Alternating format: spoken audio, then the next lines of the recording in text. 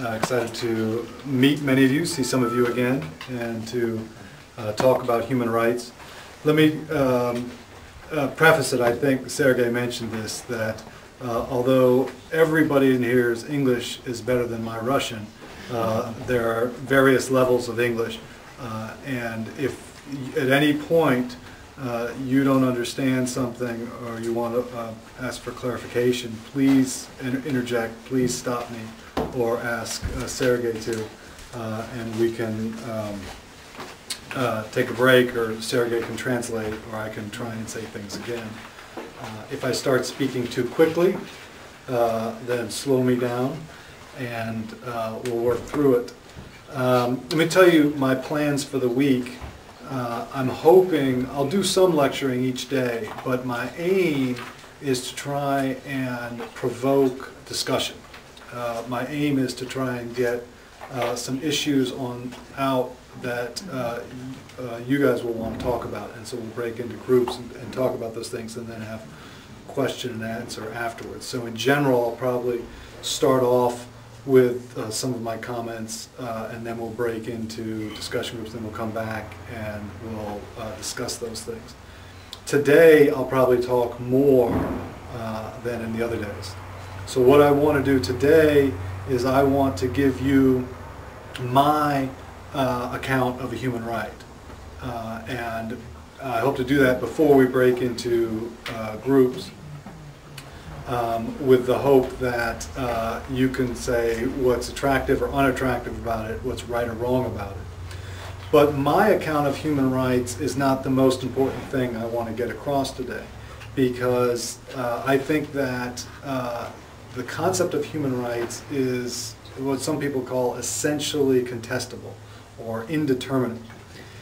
What that means is I don't think that there is a right or wrong answer to what is a human right.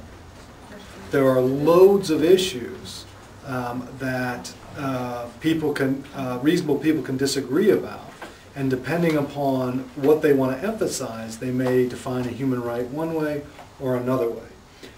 And so really, when you come up with your own conception of a human right, and it might be very close to mine, it may be very different, it's going to be a function, presumably, of what you want human rights to do, or how you understand human rights related to natural law or state sovereignty or individual dignity, things like this. And these are a number of things. So anyway, that's what I'd like to do today, is two things. I want to give you my account of human rights, but more importantly, I want to emphasize that there's room for a variety of plausible accounts of human rights, and mine is just one.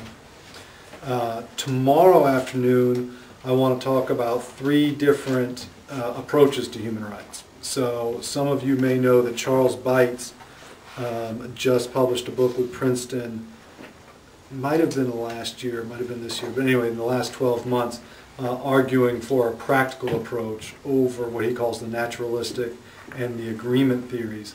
And so what I want to do tomorrow is talk about the relative merits, the strengths and weaknesses of the naturalistic approach, the agreement theories, and then Beitz's own practical approach. On Thursday afternoon, I'd like to talk about negative and positive rights, because there's been an enormous amount of discussion about the plausibility of positive rights, and if so, how they should be understood.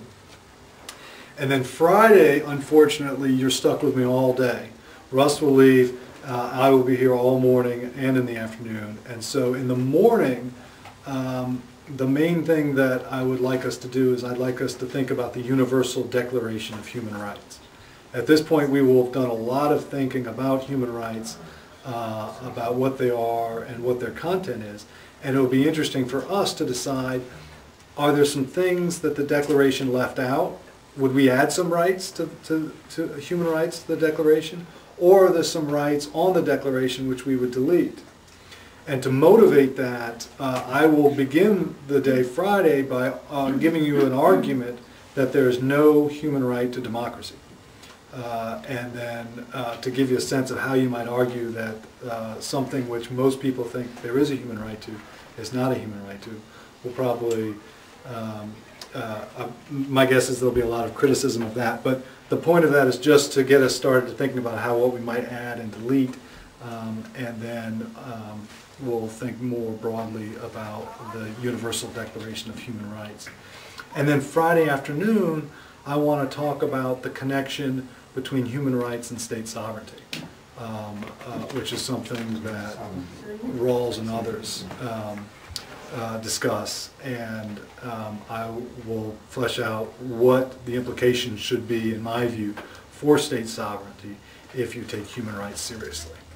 Okay, so let's get back to today, and the first thing, before I introduce my account of human rights, I want to suggest that there are loads of different accounts of human rights, and there's some of them may be right and wrong, but there may be multiple ones from which you can choose depending upon your values or what you're trying to emphasize. And this list of 11 things here is to give you a sense of some of the issues about which there's not just disagreement, but I think there's reasonable disagreement. And so I'll go through these hopefully relatively quickly, and then I'll introduce my account, and then we'll break into groups. Okay, so before we even get to human rights, I want to point out that there are huge debates within rights theory and there's room for reasonable people to disagree about what even a right is. Okay, so you might be tempted to think, well, a right is just the opposite of a duty, right? If somebody has a duty, then somebody else has a right. But this clearly is too quick. Okay, so imagine, for instance, that Sergei decides that it's too hot up here, he wants to go get some fresh air. Before Sergei leaves, he says, "Kit, promise me you'll save my chair for me." Okay, and I say, "I promise." Sergei leaves. I have a duty regarding the chair. Does the chair have a right? No. Okay, the chair doesn't have a right, even though I have a duty regarding it. I have a duty regarding the chair, but the duty is to Sergei. Okay? And does Sergei have a right? And most people would say, yes, Sergei does have a right. Okay? And so the point is that we can't just infer from a duty that there's a right. It looks like it has to be a duty to somebody. And different theorists give different accounts of what it is for there to be what's called a relational duty, a duty which is to somebody or something. So to continue with this example, if I have a duty to Sergei to save his chair for him, the duty is regarding the chair, and it's a relational duty, but it's not related in the right way to the chair, it's related to Sergei. So a lot of people think the key question to rights is to figure out what makes a duty relational. And there are two types of theories. There are interest theories and there are will theories. Okay? And so let me talk about those, and then maybe we can take a quick break and see if people want to talk about anything in Russian. But the will theory and the interest theory. So the one standard way to go is to say the reason why a chair cannot have a right is because it has no interests. Sergei has interests. In this case, he's got a protected interest because I promised him. The promise protects his interest. And it's because Sergei's interests are protected that Sergei has the right in this case. So an interest theorist of rights is going to say that the right holder is the person whose interest is protected. Chairs don't have interests. Chairs can't have interests protected. They can't be right holders. Sounds good. But there's a whole other school of thought which says, no, no, no. There's something important about rights in addition to duties. And that's the freedom and control you have over the duty. Notice, for instance, if Sergei comes up and says to me, you know, it's too hot and you're too boring, I'm not coming back to my chair, you don't need to save my chair for me anymore. He's released me from my promise. He's waived my duty, and I no longer have a duty. So notice Sergei's got that control over my duty. He can claim or waive the duty. All right? And so it's his will, or it's his choice, as to whether my duty persists or not. And that's what's special about rights, according to will theorists. It's not that Sergei's interests are protected, it's that his will is protected. And so in a potential conflict of wills between Sergei and me, Sergei's will is privileged, and it's up to Sergei whether I have to save his chair for him or not. Okay. Now, those are the two theories, and notice that there are advantages and disadvantages to both. The advantages to a will theory is that it adds something important to duties, right? It's say, oh, we've got the language of duties to explain Kit's obligation, but if we want another term to explain Sergei's control over my obligation, that's the language of rights. So we get greater theoretical clarity if we've got not just duties, but also talk of rights, where rights are protected wills. So it looks like you should be a will theorist, not an interest theorist. The problem for a will theorist, though, is that if you have to have a will in order to be a right holder, then non-human animals can't have rights. Babies cannot have rights. And a lot of people think that's crazy, right? To say, because of my account of rights, a baby doesn't have rights. If I were to light my baby on fire, everyone agrees that would violate her rights. So the will theorist has an important advantage insofar as it gives us greater theoretical clarity and focuses upon Sergei's control over my will. But it has the disadvantage that it seems to rule out as potential right holders things which are obviously seem to have rights. And then, of course, interest theories have the opposite. Interest theorists don't seem to add as much to our theoretical understanding. They don't add much above duties. But on the other hand, they allow us to include all the potential right holders. So what we have, even before we get to human rights, when we're just talking about rights theory, we've got this classic divide. And this is the key. The will theorist can't say to the interest theorist, you're wrong. And the interest theorist can't say to the will theorist, you're wrong. It depends what you value more. If you value theoretical clarity more, and this conceptual insight about the control over the will, then you're going to be drawn to will theorists, and then you're going to have to give some other account about animals and babies. If, on the other hand, what you're interested in making sure you've got all the right holders that we pre-theoretically think are right holders, then that's going to motivate you. So it depends what your motivations are. And this is why we have had for decades debates between interest theorists and will theorists about rights. Yeah? Yes, Professor Wellman, could you please again say why babies, according to will theorists, right, do not have rights, human rights? Good. So, according to a will theorist, to have a right is to have a protected will. What that means, in the case of if I promise Sergei that I will save the chair for him, whether or not I have a duty depends upon his will, which is to say whether he claims or waives his right to that chair. So his will is privileged over mine. And will theorists think that's what's special about rights, is that Sergei can claim and waive, and I either have a duty or don't have a duty. Okay? But if that's true, then anything which can't claim and waive, like a dog or an infant, either doesn't have a will or can't express it, can't be a right holder. And the baby has a will.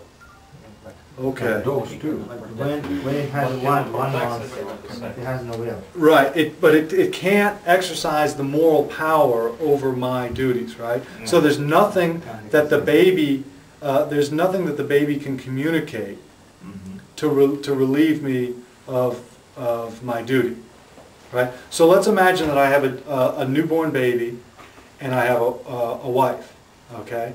And I say, I want to go over to the Ukraine to talk about human rights for a week. What this means is that I'm going to be gone, and the two of you are going to get much less sleep and be much less comfortable. Okay? My wife can say, and let's say they have a right to a certain level of comfort. It's a crazy example, but whatever. My wife can say, that's all right, I know how much you love talking about human rights, go to the Ukraine, I'll suffer through it. Okay? But there's nothing that my baby can do to waive.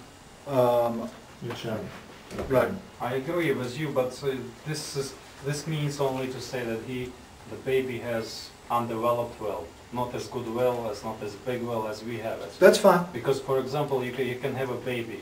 You come to it, she or he wants to eat. Right. And then you have a duty to feed it.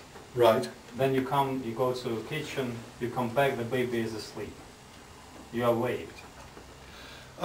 It may be that, you're absolutely right that depending upon how an animal acts or how a baby acts, you may have a duty which either is initiated or extinguished. But it's not by act of a will, right? It's not because the baby can say something to release The me. baby can say, I don't want to eat. I just want you to look. Oh, sure. If the baby's old enough, right? Babies develop, right? So a will theorist will take the view, right? One standard response of a will theorist is to say, well, do babies have duties? No.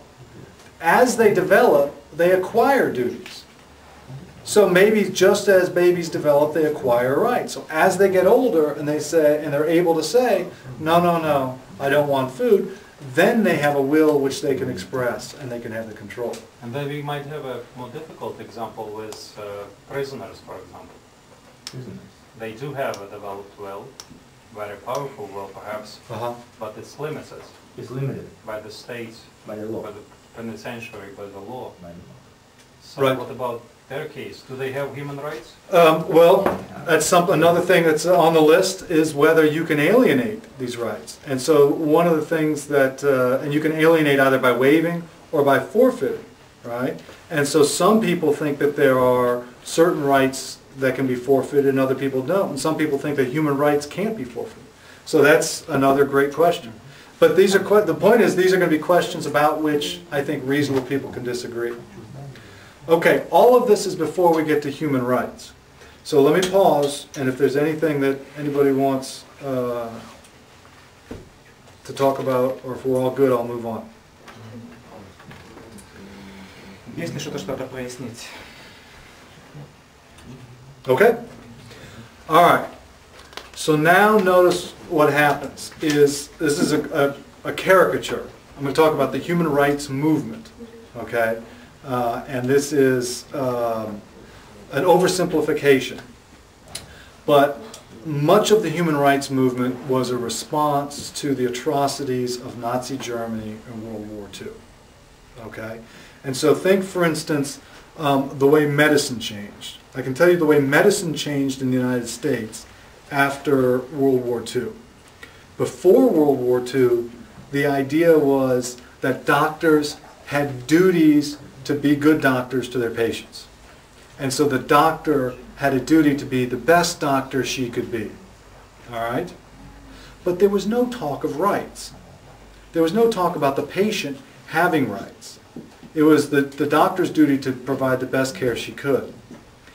After this, when you had horrific experimentation on human subjects without their permission in the Nazi regime, there was a transformation, and people in medicine started thinking of the patients as a right holder and as the doctor who may or may not help depending upon whether the patient gave permission. Okay? So the patient would have a right, and the doctor shouldn't do anything to the patient unless the patient gave her informed consent. So there was a shift. It wasn't just thinking about doctors' duties. There was a shift to thinking about the patient's rights. Again, this is an oversimplification, but I think a similar thing happened in terms of our understanding of states. For the most part, the pre-World War II understanding was what some people call a Westphalian understanding, named after the Peace of Westphalia. And the idea was whatever, a state should not be aggressive against other states. But whatever a state did internally was the state's business.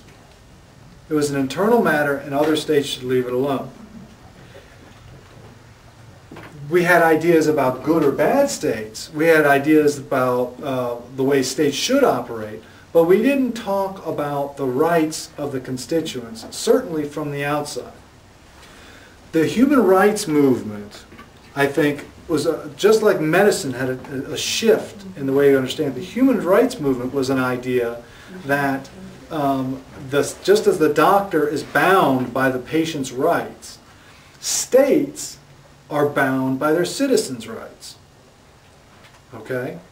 And so we had all kinds of international legal treaties drawn up. The most significant by far is the Universal Declaration of Human Rights. And this was saying to countries, right, that in order to be legitimate, in order for you to have state sovereignty, you need to respect and protect these rights from your constituents. So there was an enormous body of international law created. This is human rights law. All right? So now things are complicated because when you talk about human rights, are you talking about moral rights or are you talking about legal rights? Okay? And you can talk about either, but you just need to be clear. If you're talking about moral rights, some people might say, well, I don't want to talk about moral rights because I want to talk about what actually you're legally protected to do. So 200 years ago in the United States, there might have been a moral right not to be enslaved, but there was no legal right against slavery. And so some people say, well, I don't worry about moral rights, I want to know what the legal rights are. Other people say, no, I want to focus on moral rights because whatever the law happens to be, we should be able to criticize the law. So 200 years ago, we might want to be able to criticize the United States because of the institution of slavery. You can't do that unless you're positing a moral right. So it's fine when you're talking about human rights to be talking about legal rights, and it's fine to be talking about moral rights. If, and this is what Russ is focusing on the next 2 days, if there are such things as moral rights, or there are human rights. Okay? But you need to be clear. As you'll see, my definition, I focus on moral rights. That doesn't mean someone's wrong to focus on legal rights. Next question has to do with state sovereignty. Is there a direct connection between human rights and state sovereignty? Okay? People agree and disagree about this. So that's like, for instance, John Rawls in The Law of Peoples emphasizes that human rights are those things that a state needs to protect and respect if it's going to enjoy its sovereignty. All right? Now, you might think, well, this isn't an issue for human rights. This is just an account of political legitimacy, right? But it has implications for your account of human rights because Rawls gives a very short list of human rights. There's no right to equality. There's no right to political participation. Certainly no right to democracy. Things like this. Why? Well, it's because he connects human rights to state sovereignty. And he wants to say, if you violate a human right, then we can intervene in your country, maybe even militarily. And given that he doesn't want intervention, very much intervention, he's going to reduce the list to a very small list. So other people say, no, no, the list of human rights is much bigger, and so maybe they want to separate it from state sovereignty. Yeah. Could you again clarify State. why if we don't protect human rights, we don't have sovereignty? I mean, the state. Again, Right. Could you? Yeah. So the idea is that, and we'll Talk talk. legitimacy or sovereignty. You're right. So I'll talk about this a lot more on Friday afternoon. But the idea is when I use sovereignty and legitimacy, I use them interchangeably. And the idea is it's a moral right to self-determination. Okay? So the United States has a problem with racism. Okay? The whites and blacks are treated very differently in the United States. Suppose the Ukraine has a solution, and they want to come in and they want to say, we will impose upon the United States a more racially balanced order. Does the United States have a right to say to the Ukraine, stay out, this is an internal matter, right? That's the question of sovereignty. And some people think that whether or not a country is sovereign depends upon its human rights record. Okay? And if it adequately, who knows what adequately means, but if it adequately protects human rights, then the Ukraine could give advice, but they can't forcibly interfere. Okay? So it's standard to think that legitimate states are entitled to self-determination. The question, and again this is a question I'll talk about more on Friday, is whether we should understand legitimacy as saying that only states which adequately protect human rights are legitimate. So it depends how you understand legitimacy. Does that help? Yeah. Okay. All right. Negative and positive rights. I know Russ talked about this, and we're going to talk about this a lot on Thursday. Very briefly, as Russ said, the idea of a negative right is a right to be left alone. If I have a negative right, then it just means you ought not to interfere with me. If I have a positive right, then I have a right to some kind of assistance from me. You have to do something, right? So if I have only a negative right not to be tortured, for instance, that just means none of you can torture me. If I have a positive right to health care, on the other hand, then at least some other person presumably has a duty to help provide me with health care. Not everybody, but a lot of people are skeptical that there can be positive human rights precisely because of this question of duty bearers. If there is a positive right, who has the duty to supply it? Okay? There's controversy about it. I won't go into great detail because we're going to talk about this on Thursday. But the basic line for people who deny positive rights goes like this. If it's a human right, every human has it, and it holds against every other human. That means that if I have a positive right, that means every other human has a duty to supply it. That means if some child is starving in sub-Saharan Africa, and she's got a right to minimal subsistence, she has a right not to starve to death, then it means everybody in the world has a duty to make sure that she doesn't starve to death. But that seems crazy. So there can't be positive human rights. Other people who think there are positive rights are going to have to come back and they're going to have to either say, yes, we all have a duty, or they're going to have to give some kind of account about how duties are assigned consistent with human rights. But that's a matter of debate. Okay. Another matter of debate is whether we should understand human rights to be interactional or institutional. Okay? Thomas Pogge is somebody who's been pushing recently for an institutional understanding of human rights. He's actually in his latest edition of World Poverty and Human Rights, he's retreated from that some. But here's the general idea, and we'll talk about this more on Thursday as well. Go back to my right to not be tortured. Okay? Let's imagine that I live, if it's an interactional thing, if I have a right not to be tortured, All that means is that each of you has a duty not to torture me. And if my right, and if none of you tortures me, then my right not to be tortured has been respected. If anyone tortures me, my right has been violated. Pogge and others think, no, we should think institutionally. And what this means is we should think about human rights being fulfilled or unfulfilled. And it's really a question about do the institutions adequately protect you against torture? So think of somebody in Norway, for instance.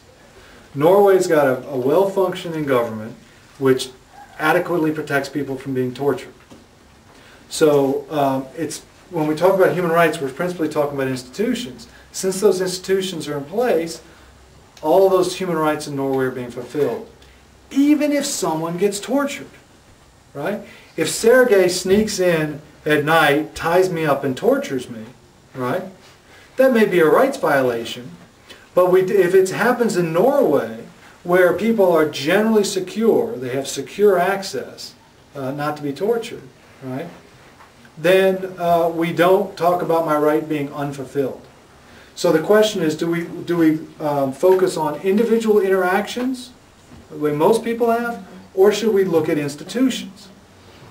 One of the reasons people think that we've got to make this institutional term, again, is think about what's happened with the human rights movement.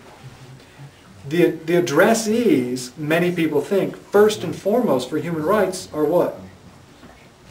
Governments, right? We're saying to governments, you need to respect and protect these rights, okay? When we draft the Universal Declaration of Human Rights, we're saying to states, these are the rights you need to protect. And so once we're talking about human rights, some people think we should think institutionally, not interactionally. Yep. Could you clarify on that point? Are we talking about rights or about the criteria of violation of rights? We're talking about both, because if... I understand the criteria of violation, but I don't quite understand the characteristic of right through that. Through this one? No. For interaction. The whole distinction according to the right, but not to a violation of right. I understand violation. Okay. So the interactional would talk about violations and non-violations. The institutional would talk about rights fulfillment rather than violation. And so what a human right is, a human right on the institutional, so I'll just give you an example. On an interactional model, to say that I have a human right not to be tortured is just to say that each of you has a duty not to torture me. Mm-hmm. And my right is not violated if nobody tortures me. On the institutional model, to say that there's a human right not to be tortured, it's to say that I have a right that the institutions imposed upon me satisfactorily protect me against torture. That's the content. Yeah. I don't want to repeat, but I have to. I think we add here some part of confusion. Okay. For instance, you gave us the right for not to be tortured, okay? Who is addressee of the right? Not we, okay? If we are going to torture... Who is the addressee? Yes, not we. It's the government. I mean, this right not to be imposed under torture is addressed to the government. If we are going to torture you, which part of the legislation is going to prevent it? Criminal law. And if I'm going talking about the articles of the criminal law, it's the articles, you know, about the повреждение там нанесение тяжкого вреда или там этого вреда, вот это. Sorry for Russian. That's okay. And I think that this adds a part of this confusion. I mean, we should narrow the application of human rights. Okay. This is for public officials. I mean, this. According to the institutional model, it's first and foremost for public officials. According to the interactional model, the addressee is everybody in the world. Okay? And so that's why the institutional model says, if Sergei's not an official, if Sergei's the chief of police, and he comes in and tortures me, and he routinely tortures people who are political, in a political minority, then the institutions are not fulfilling their human right. But according to the institutional model, if Sergei just happens to like to torture people, and he comes in and he's just an individual citizen and tortures me, it's not a human rights issue. So you're absolutely right. They're different addressees. All right, I'm taking longer than I'd hoped, so let me go through these next more quickly, and I think I can. Okay. Are human rights absolute or are they defeasible? Okay. Absolute is just, so the general idea behind a right typically is that they are resistant to utilitarian calculus, which is to say, so for instance, let's say I have a right not to be tortured, and I don't like being tortured, but I don't mind it that much. Sergei loves to torture people. Okay? So Sergei is going to get a great deal of happiness out of torturing me. I'm going to get a little bit of unhappiness about being tortured. Is it okay for him to torture me? No, of course not. Right? The point of having a right is that you can stand on it even when it wouldn't maximize overall welfare. So we generally think that they're not easily defeasible. Okay? But it's controversial whether they're absolute or not. What if the only way to save the world from a nuclear holocaust would be for Sergei to torture me?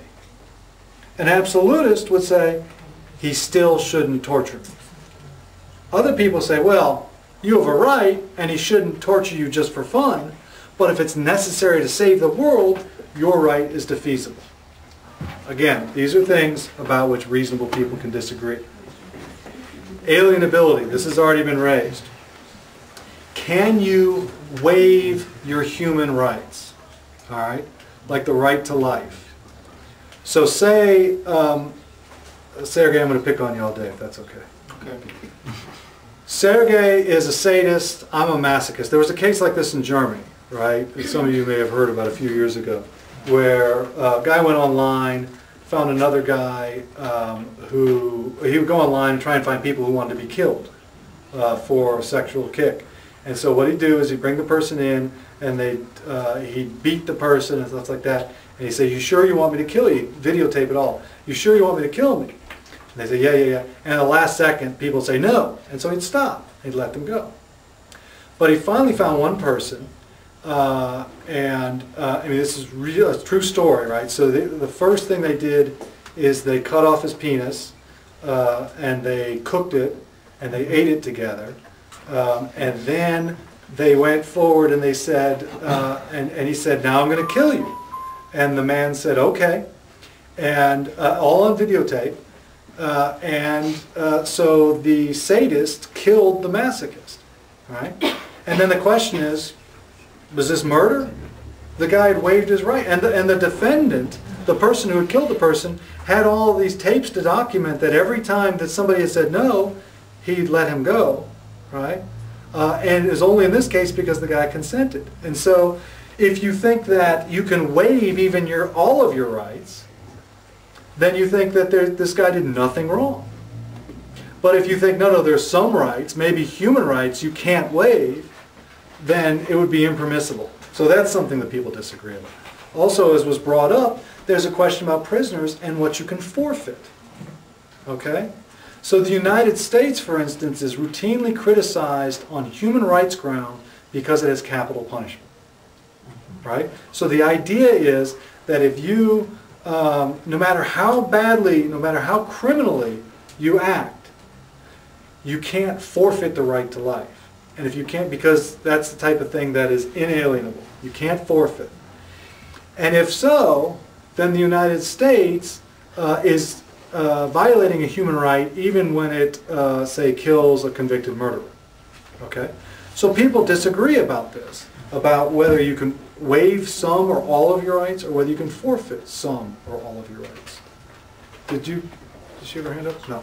Okay. What's the name of the case? I don't know. I'll find it on the internet. But you can Google, if you've got Wi-Fi, you can Google German computer programmer sex crime.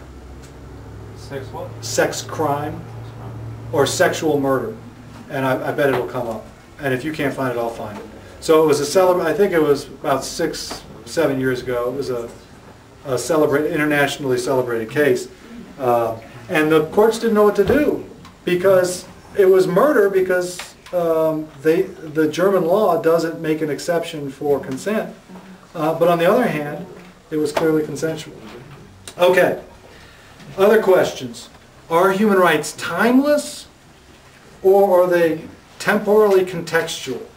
That's a fancy term. What that means is, when we're talking about human rights, are we talking about the rights that people have now in modern society? Or are we talking about what they've had and will always have? Now, some people think they've got to be timeless because we're talking about rights that humans have as humans. And since being human doesn't change, your rights shouldn't change. But if you look at things in the, like the Universal Declaration of Human Rights, when you look at the documents, they say things like right to education, right to minimally adequate health care, right to due process. These rights don't make sense 200 years ago. Okay? What they're trying to do is they're trying to protect people against the standard threats in modern society. Okay? So it's a question. Some people think that if we're talking about rights that humans have just in virtue of being human, then they should always have them because they're always human. Being human doesn't change. Other people say, no, it depends upon what sort of threats you face at the time. Similarly, are they universal, or are they spatially or nationally contextual? So, for instance, Canada is able to give a certain level of health care to all of its citizens. Chad is not. Right? So the question is, do we want to say that that there's a human right to health care in Canada, but not in Chad? Some people want to say, of course not. If it's a human right, it should be universal. It should be everywhere. Other people say, no, if we're holding countries accountable, how can we hold Chad to the same level of accountability as Canada when Chad just simply doesn't have the resources? There's no way they can do that. So how are we flexible or completely inflexible about our understanding of human rights depending upon geography or nationality? Two last quick things, and then I'll give you my account and we'll break. Okay, into groups. Are we talking about, are human rights a threshold or are they comparative?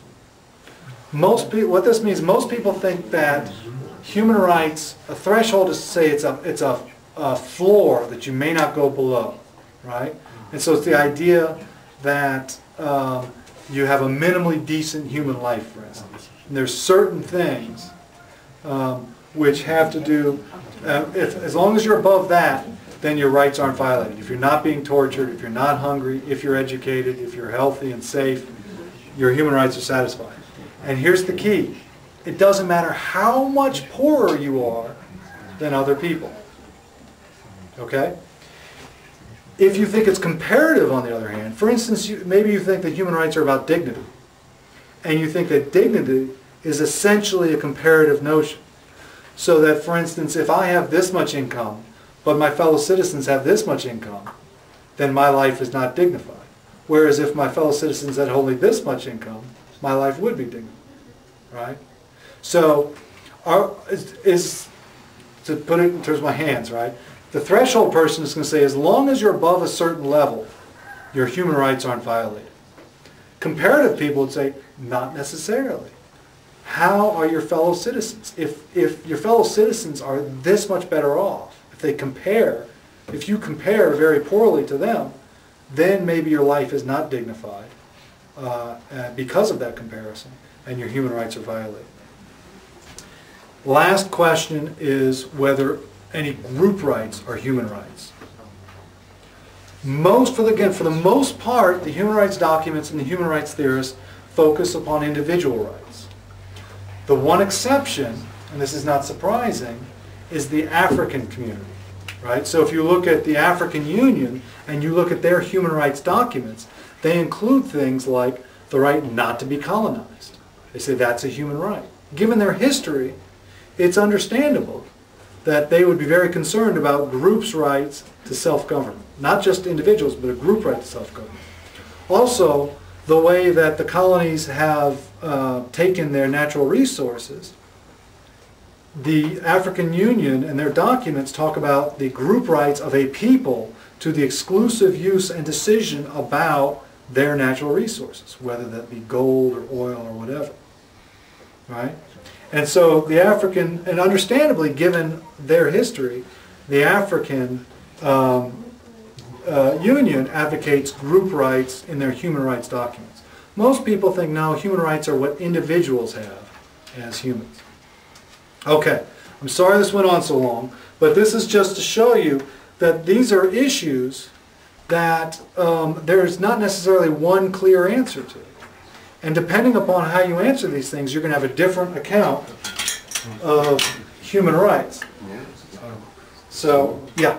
Is it alienable, and is it the same as divisible? Defeasible? Yeah. Is that the same distinction, or we just skip it?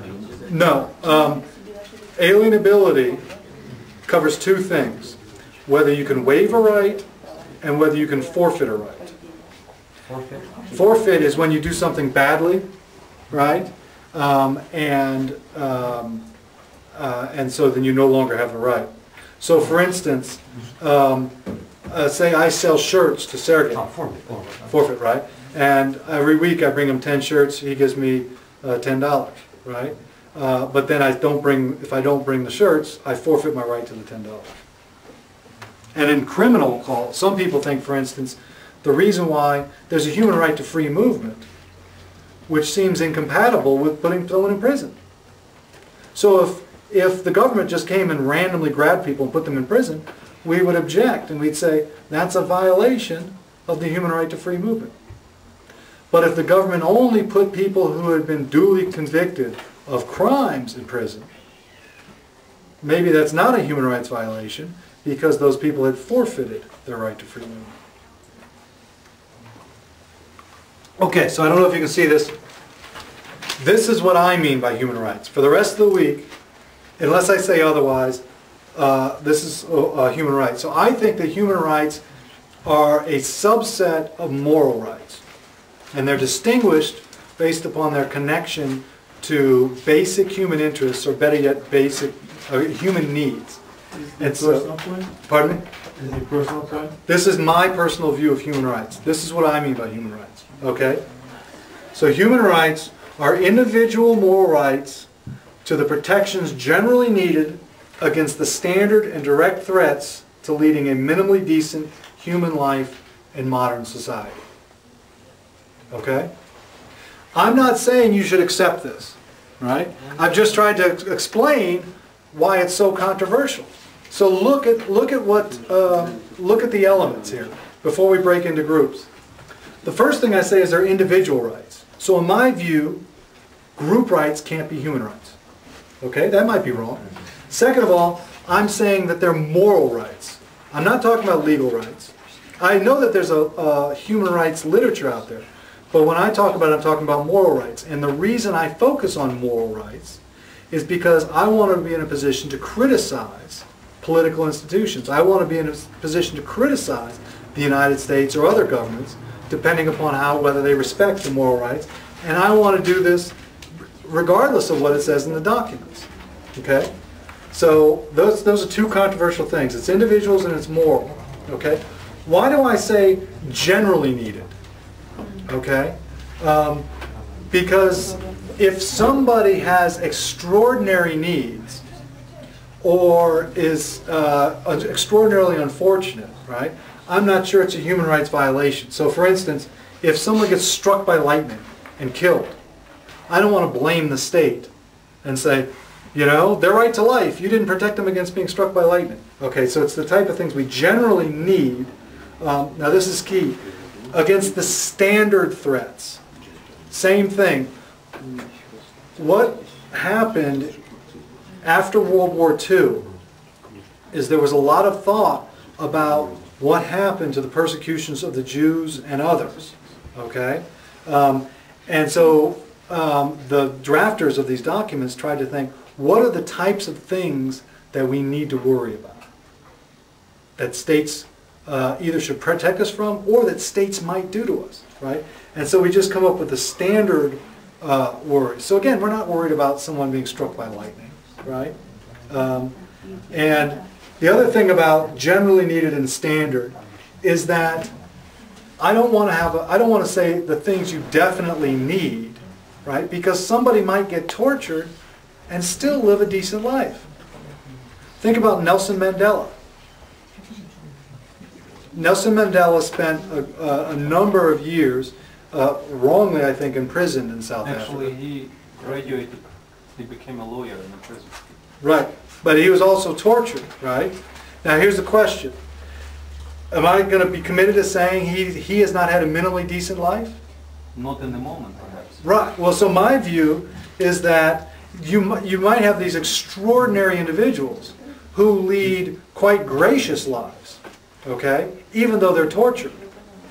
But you still want to be able to say that there's a human right not to be tortured. So you want to say they're generally needed as a standard. And why do I say direct? This is the only thing, so this is a pretty standard definition. This direct is the only thing which is a word which is not, I think, in any other definition of human rights that I know. And I'll talk about this more on Friday morning. The reason I put direct in there is in order to avoid human rights proliferation.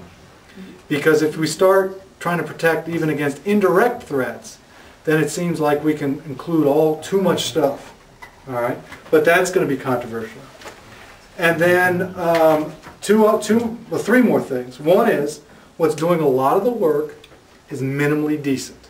Okay? So I say, for me, it's just a threshold. Right? There's a certain type of human life which is minimally decent. We might have an enormous disagreement about what the good human life is, what the excellent human life is. But presumably there's a lot of agreement, not consensus, but there's a lot of agreement about what the minimally decent life is. And that seems particularly urgent and more clear, right? And so this is, I think, because I think human rights are particularly urgent, that's why minimal decency is in here. And the other thing is, I personally want to tie human rights to sovereignty. I want to say that sovereign governments are legitimate just in case they adequately respect and protect human rights. And so that's why I want this in here. Finally, a human life in modern society. This is temporally contextual, which is to say it's not timeless.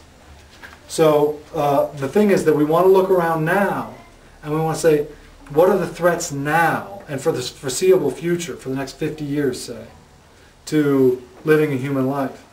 And so in my view, our list of human rights may evolve. It may, some things which are currently human rights may cease to be human rights as those threats are eliminated. Or some things which weren't human rights may become human rights as threats become standard, right? So there are a number of controversial elements to this. Now what I suggest is we break into groups of 5. Say how many are there? How about groups of 5, okay? And I'll just count those off.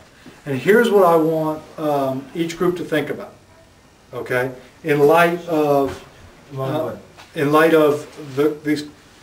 the types of questions are, what do you want out of an account of human rights? Again, what do you want? What do you want your account of human rights to do? So my account of human rights is the way it is, for instance, because for me, the fundamental thing I'm interested in an account of human rights is explaining state legitimacy and when we can criticize, when we can interfere with other states. You might, on the other hand, you might say, my account, what I want in an account of human rights is I want an account which best captures the legal practice. If that's the case right off the bat, you're not going to say moral rights, you're going to say legal rights. So you might have different aims. Why are you interested in human rights? If you have no interest in human rights, you're not going to want an account.